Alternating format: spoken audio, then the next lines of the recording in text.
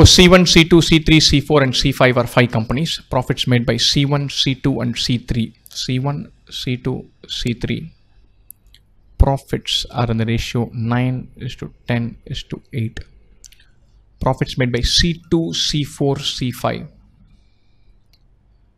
are in the ratio 18:19:20. This is 10, this is 18. LCM is 90, so reject this. This becomes 90. This is 81,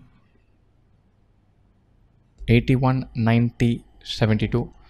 Becomes 90, 95, 100.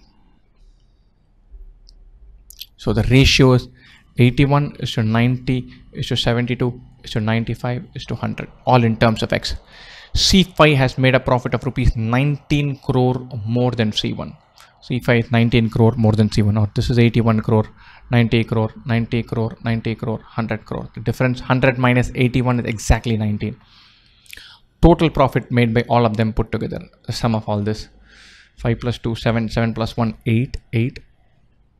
And 8 plus 9, 17, plus 7, 24, plus 9, 33, 438 crore. Choice A. Done. Just transitioning two systems of two sets of ratios.